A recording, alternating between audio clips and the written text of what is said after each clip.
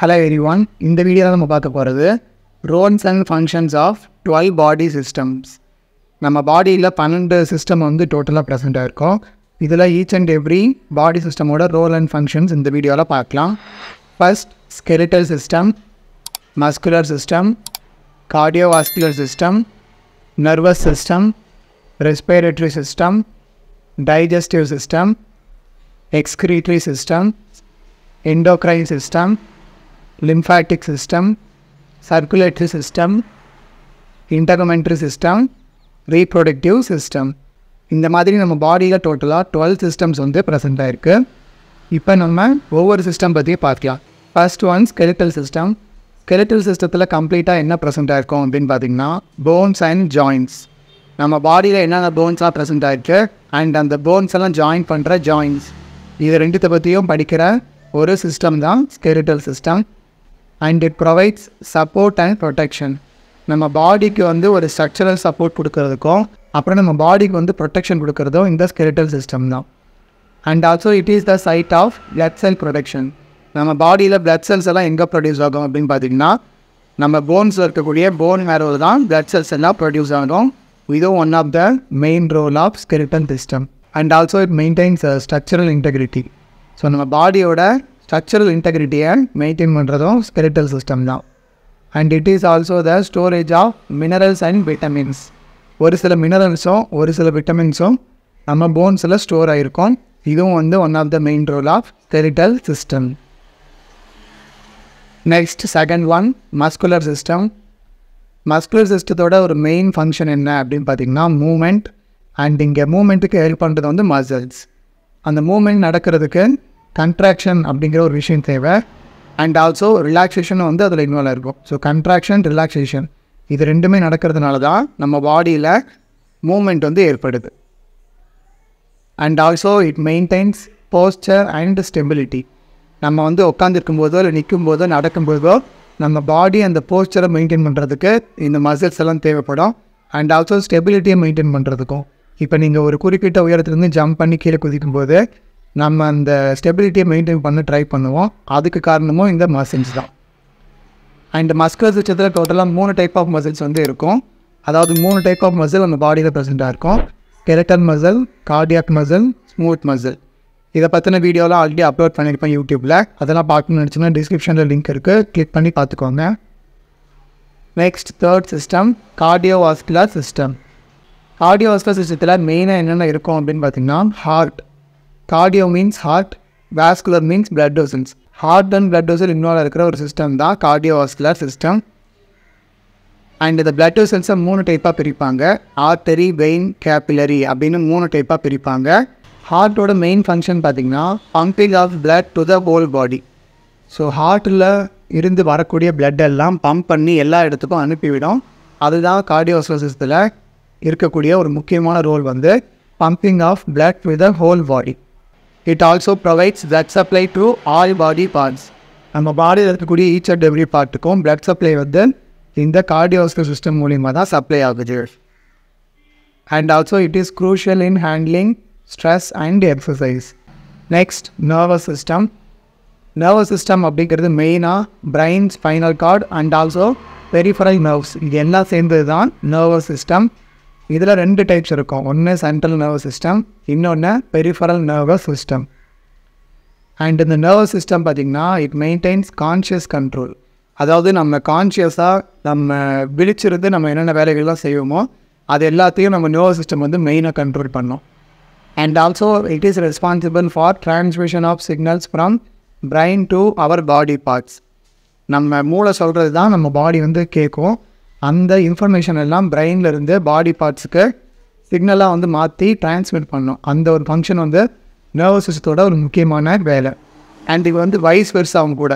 நம்ம பாடி பார்ட்ஸ்லேருந்து பிரெயினுக்கு ஏதாவது மெசேஜ் போகணும் அப்படின்னாலும் it also transmit the signals from body parts to brain through the nervous system. Next respiratory system. Respiratory சிஸ்டத்தோட முக்கியமான role வந்து ரெஸ்பிரேஷன் அண்ட் கேஸ் எக்ஸ்சேஞ்ச்.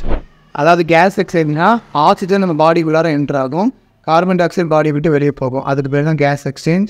ரெஸ்பிரேஷன்னா சுவாசிக்கிறது. இதுதான் ரெஸ்பிரேட்டரி சிஸ்டத்தோட ப்ரைமரி ரோல். ஸோ இதோட ultimate aim என்ன, ஆக்சிஜனை வந்து நம்ம பிளட்டுக்குள்ளார எடுத்துகிட்டு போய் கொடுக்கணும். அது ரெஸ்பிரேட்டரி சிஸ்டத்தோட முக்கியமான வேலை. அதே மாதிரி பிளட்டில் உருவாக்கக்கூடிய வேஸ்ட் மெட்டீரியலான கார்பன் டை ஆக்சைடை பிளட்டிலேருந்து ரிமூவ் பண்ணி வெளியே அனுப்பணும். அது வந்து எக்ஸலேஷன் மூலிமா. இது ரெண்டும் ரெஸ்பிரேட்டரி சிஸ்டத்தோட முக்கியமான வேலை.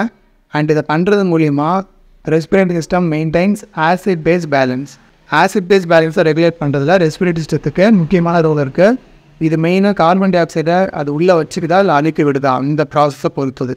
ரெஸ்பிரேட்டரி சிஸ்டத்தோட பார்ட்ஸ் பார்த்திங்கன்னா it starts from nose, fairings, larynx, trachea, bronchi and lungs. Next, digestive system. Digestive systemோட main function digestion of food. Food வந்து டைஜஷன் ஆகிறதுக்கு இந்த டைஜஸ்ட் சிஸ்டம் தான் ஹெல்ப் பண்ணும்.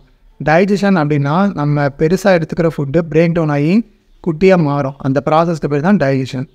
And also absorption of nutrients, particularly carbohydrate, proteins, fats. இதெல்லாம் வந்து absorption ஆகிறதும் digestive சிஸ்டத்தில் தான் absorption ஆகும். So digestion and absorption are the primary functions of digestive system, and they also produce and eliminate waste materials. இப்போ நம்ம சாப்பிட்ற ஃபுட்டில் தேவையான பொருட்கள் மட்டும் எடுத்துக்கிட்டு தேவையில்லாத பொருட்கள்லாம் வேஸ்ட் மெட்டீரியலாக மாற்றி அதை எலிமினேட் பண்ணுறதோ டைஜஸ்டிவ் சிஸ்டம் தான். And it is responsible for our growth and development. நம்ம க்ரோத் வந்து கம்ப்ளீட்டாக டிபெண்ட் ஆன் நியூட்ரியன்ட். அந்த நியூட்ரியன்ஸை ப்ரொவைட் பண்ணுறது மூலிமா நம்ம growth and டெவலப்மெண்ட்டை digestive system regulate பண்ணுது.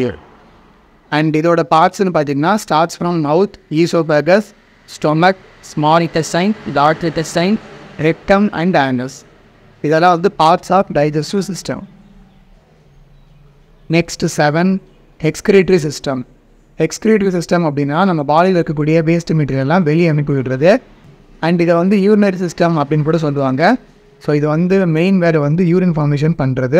எக்ஸ்கிரேட்டரி சிஸ்டத்தோட மெயின் ஃபங்க்ஷன் அப்படின்னு பார்த்தீங்கன்னா இட் ஃபில்டர்ஸ் பிளட்டை ஃபில்டர் பண்ணி தான் யூரின் ஃபார்மேஷன் பண்ணோம். ஸோ அந்த ஒரு ப்ராசஸ் வந்து எக்ஸ்கிரேட்டரி சிஸ்டத்தோட முக்கியமான வேலை. பிளட்டில் இருக்கக்கூடிய எக்ஸசிவான பொருட்கள்லாம் ஃபில்டர் பண்ணி யூரினாக மாற்றிக்கும். மெயினாக வந்து வாட்டர், அதாவது மோர் தென் 90% மேலே வாட்டர் தான் இருக்கும் யூரினில்.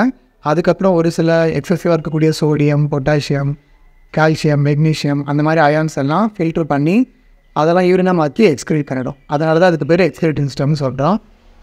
So they produce and excrete urine வந்து ப்ரொடியூஸ் பண்ணி அதை வெளியே அனுப்பி விடும்.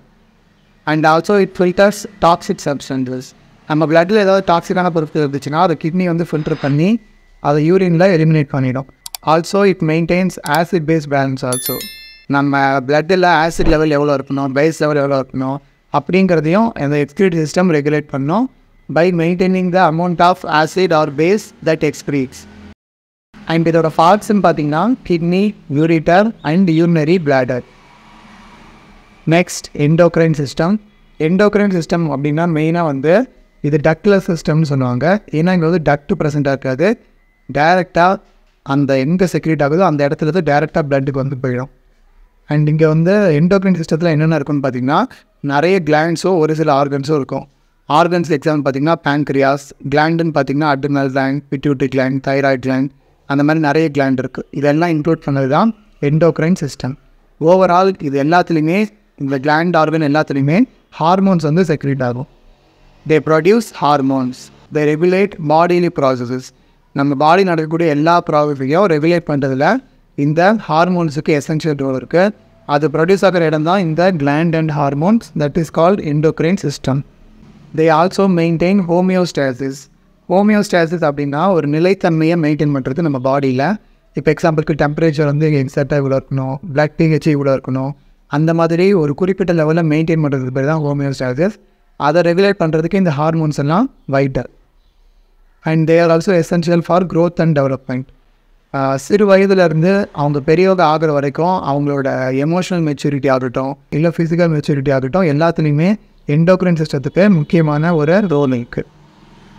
Next 9, lymphatic system. Lymphatic system அப்படின்னாலே மெயினாக இட் ப்ரொவைட்ஸ் இம்யூனிட்டி. நம்ம பாடி எப்போவுமே எக்ஸ்போஸ் ஆகிட்டே இருக்கும் வெளியே பேத்தோஜனுக்கு இல்லை மைக்ரோ ஆர்கானிசத்துக்கு. அந்த மாதிரி டைமில் நமக்கு இம்யூனிட்டி வந்து ப்ரொவைட் பண்ணிகிட்டே இருக்கிறது லிம்ஃபாட்டிக் சிஸ்டம் தான். லிம்ஃபாட்டிக் சிஸ்டத்தில் என்னென்ன பார்ட்ஸ்லாம் இருக்குன்னு பார்த்தீங்கன்னா லிம்ஃப் நோட்ஸ், ஸ்ப்ளீன், போன் மேரோ இதெல்லாம் மேஜராக இருக்கும். இது இல்லாமல் கூட லிம்ஃபாட்டிக் வெசல்ஸ் இருக்கும். அப்புறம் மால்ட்டுன்னு சொல்லுவாங்க. மியூக்கோசா அசோசியேட்டட் லிம்ஃபாட்டிக் டிஷ்யூ, இதெல்லாம் நம்ம பாடியில் கொஞ்சம் கொஞ்சம் ப்ரெசென்ட்டாக இருக்கும் அங்கங்கே. இது எல்லாமே இம்யூனிட்டிக்கு ஹெல்ப் பண்ணும். And they produce and circulate immune cells. இந்த லிம்ஃபாட்டிக் சிஸ்டத்தில் நிறைய இம்யூன் செல்ஸ் வந்து சர்க்குலேட் ஆகிட்ருக்கோம். இதெல்லாம் வந்து எதோட சேர்ந்து சர்க்குலேட் ஆகும் அப்படின்னு பார்த்திங்கன்னா லிம்ஃப். அந்த லிம்ஃபுங்கிற ஒரு பொருள் தான் லிம்ஃபாட்டிக் சிஸ்டத்தில் ஓவரால் எல்லா இடத்துலையுமே சர்க்குலேட் ஆகும். அண்ட் இந்த லிம்ஃபோட இன்னொரு ஃபங்க்ஷன் வந்து ரீஸ்டோர்ஸ் ப்ரோட்டீன் பேலன்ஸ் இன் பிளட். அதாவது பிளட்டிலேருந்து ஏதாவது ப்ரோட்டீன் எஸ்கேப் ஆகி வெளியே வந்துருச்சுன்னா அதை ரீஸ்டோர் பண்ணுறதுக்கு லிம்ஃப் வந்து ஹெல்ப் பண்ணும். Next circulatory system. Circulatory system அப்படின்னா நம்ம பாடி ஃபுல்லாக சர்க்குலேட் ஆகுறது எது? பிளட். ஸோ பிளட்டு சர்க்குலேஷன் ஆகும், அதுதான் circulatory சிஸ்டத்தோட main role. தேர்பை provides oxygen, nutrients, hormones to the tissues. நம்ம டிஷ்யூஸ்னால் நம்ம செல்ஸ், நம்ம பாடி செல்ஸுக்கு தேவையான ஆக்சிஜன், நியூட்ரிஷன், ஹார்மோன்ஸ் இது எல்லாத்தையும் டெலிவர் பண்ணுறது பிளட்டு தான். இதை பம்ப் பண்ணி விடுறது ஹார்ட். அண்ட் இந்த சர்க்குலேட்டரி சிஸ்டத்தில் பிளட்டில் இருக்கக்கூடிய காம்பனன்ட்ஸ் பார்த்திங்கன்னா ஆர்பிசி, டபிள்யூபிசி, பிளேட்லெட் இதெல்லாம் வந்து சாலிட் காம்பனண்ட்டுன்னு சொல்லுவோம், இல்லை ஃபார்ம்டு எலிமெண்ட்ஸ்னு சொல்லுவோம். இந்த ஃபார்ம்டு எலிமெண்ட்டை தவிர இருக்கக்கூடிய மீதி பொருட்களுக்கு பேர் பிளாஸ்மான்னு சொல்லுவோம். இந்த பிளாஸ்மாவோட மெயின் ரோல் வந்து it regulates the ஆஸ்மாலரிட்டி of blood. நம்ம பிளட்டில் ஆஸ்மாட்டிக் ப்ரெஷர்னு ஒன்று மெயின்டைன் ஆகும், அந்த ஆஸ்மாலரிட்டியை மெயின்டைன் பண்ணுறதும் இந்த பிளாஸ்மா தான். அதுலேயே பர்டிகுலராக பிளாஸ்மா ப்ரோட்டீன்ஸ் தான் அதை மெயின்டைன் பண்ணும். அண்டு பிளட்டோட இன்னொரு முக்கியமான function formation of blood clot. Blood clot வந்து அடைக்கிறது மூலியமாக நம்ம பிளட் லாஸ் வந்து தவிர்க்கும். இன்கேஸ் நமக்கு ஏதாவது ஒரு அடிப்பட்டு அந்த பிளட்டு நிறைய லாஸ் ஆகும்போது அந்த இடத்துல பிளட் கிளாட் ஏற்பட்டு அந்த பிளட் லாஸை வந்து ரெடியூஸ் பண்ண முடியும். இதுவும் வந்து சர்க்குலேட்டரி சிஸ்டத்தோட ஒரு முக்கியமான function. Next 11th இன்டெகுமெண்ட்ரி system. இன்டெகுமெண்ட்ரி system அப்படின்னா சிம்பிளாக ஸ்கின்னு ஞாபகம் வச்சுக்கோங்க. ஸோ ஸ்கின்னோட மெயின் வேலை என்ன? இட் கவர்ஸ் அண்ட் ப்ரொடெக்ட்ஸ் அவர் பாடி. நம்ம பாடியை கவர் பண்ணி ப்ரொடெக்ஷன் கொடுக்கறது இந்த இன்டெகுமெண்ட்ரி சிஸ்டத்தோட முக்கியமான வேலை. அதுவும் ஸ்கின் மெயினாக. Skin regulates body temperature. நம்ம பாடி டெம்பரேச்சர் அதிகமாக இருக்கும்போது கம்மி பண்ணுறது, இல்லை கம்மியாக இருக்கும்போது இன்க்ரீஸ் பண்ணுறது, இது எல்லாத்தையுமே நம்ம ஸ்கின் வந்து எசென்ஷியலி மெயின்டைன்ஸ். அண்ட் இந்த இன்டெகுமெண்ட்ரி சிஸ்டத்தில் என்னென்ன இருக்குன்னு பார்த்தீங்கன்னா ஸ்கின், ஹேர், நெயில். மெயினாக வந்து ஸ்கின்னு தான். ஸ்கின்னு கூட ஹேர் ப்ரெசென்ட்டாக இருக்கும். அண்ட் நம்ம ஹேண்ட்ஸ்லேயும் நம்மளோட டோஸ்லேயும் பார்த்திங்கன்னா நெயில் ப்ரெசென்ட்டாக இருக்கும். இதுவுமே வந்து பார்ட் ஆஃப் இன்டெகுமெண்ட்ரி சிஸ்டம் தான். Next 12 reproductive system. Reproductive system பார்த்திங்கன்னா மேலுக்கு தனியாக இருக்கும், தட் இஸ் கால் மேல் ரீப்ரொடக்டிவ் சிஸ்டம்.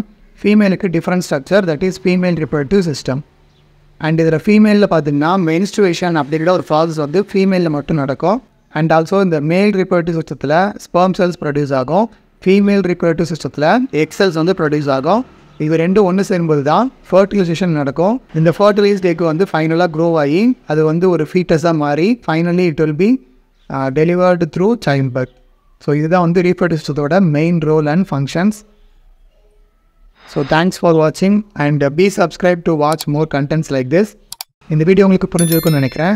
வீடியோ பிடிச்சிருந்தா லைக் பண்ணுங்கள், மறக்காம உங்கள் ஃப்ரெண்ட்ஸோட ஷேர் பண்ணுங்கள். இதே மாதிரி வீடியோஸ் பார்க்குறதுக்கு சேனலை சப்ஸ்கிரைப் பண்ணி வச்சுக்கோங்க. இதே மாதிரி நெக்ஸ்ட் வீடியோட மீட் பண்ணுறேன். Until then by from Vasanth Murugesan.